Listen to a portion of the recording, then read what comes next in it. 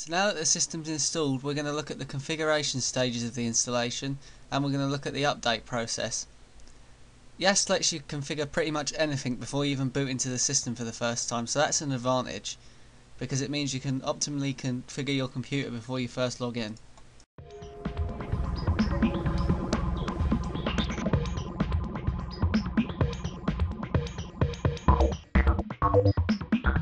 The first thing is you get to select a host name. In this case we'll call it computer.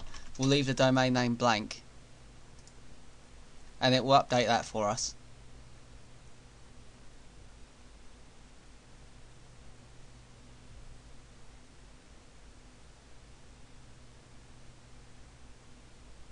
It's now going to analyse your network configuration.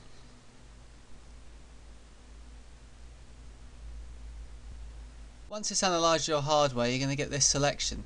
Now the first thing a lot of people will do is disable IPv6 if it slows their connection down. It says a reboot is needed, but it's going to reboot anyway after it's done the updates. Now by default this uses if up, not Network Manager, but if you need Network Manager you can enable it. You can either click here or you can click up here on this tab and it will take you to the configuration for all of these three things. If you click Network Interfaces,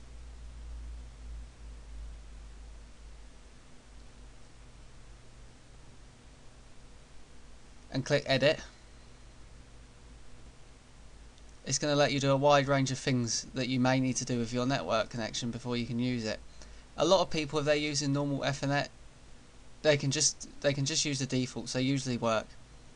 Some people may have to change the MTU if they're not getting a connection to the servers or anything. And wireless, you could just click Add and add your wireless interface, check the SSID and put in the passcode. That'll work. But if you really want to use Network Manager, click it now on this part, though you can't configure Network Manager until you've logged in for the first time. So once you're happy, click Next. It's just going to write all the network configuration settings that you just chose.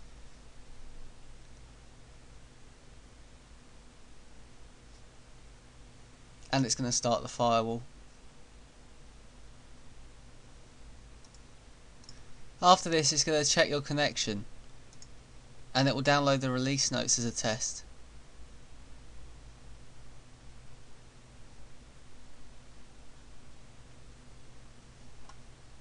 Depending on your connection speed this can take variable amounts of time.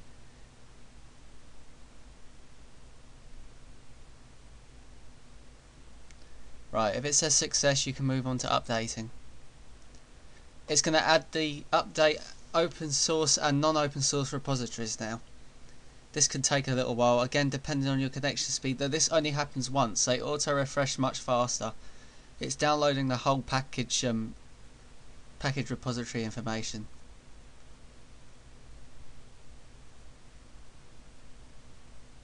Now it's adding the open source software repo. And it's adding the non-open source software repo and the package descriptions.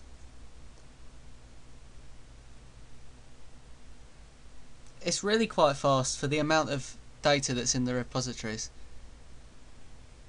It doesn't take much longer than any other package manager. App takes about this long to sync with the repositories the first time, if you've got non-open source and things enabled. It's a pretty standard time sort of thing. It's now building a repository so you can browse it.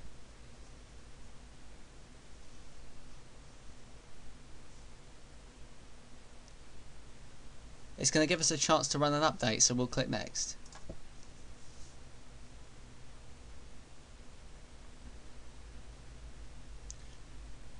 In addition to installing updates, if we go to installation summary, these are all the updates it's marked, by the way, with this little pointy up arrow thing. See here we've got these little ticks. This is pulling in packages that we might want in addition. As you can see, Flash Player is there, so we'll have Flash out the box. If we don't want it, click Taboo Never Install, or click Don't Install if you plan to install it later. It's going to install the Microsoft font for us, and because I'm running it in VirtualBox, it's installing the guest tools. It does detect stuff that you may want. Of course, you can just untick it like I did there, no problem. Also, if you see that there's a lot to update here and you really don't need half of these packages, you can uninstall them now. For example, I chose not to use Network Manager. I know I won't need it, so I can just delete it now. I can do it for a lot of them. Also, if we click Keep and we scroll down, there's all the packages that are installed in the system. So if we want to remove OpenOffice now before we first log in, we can do it now. It's not a problem. We can do it for any packages that we want. I'll look at the package manager in more detail, but it's offering you this level of customization before you've even logged in. So not only do you have the choice to choose packages before the install, you have the choice to remove them after the install before you first log in still. I think this is brilliant, because if you've changed your mind or you don't want a particular package as you log in, you can remove it now. It's really good. You can also install stuff too. If we click do not install, I'm not going to because there's a huge list of software we can install.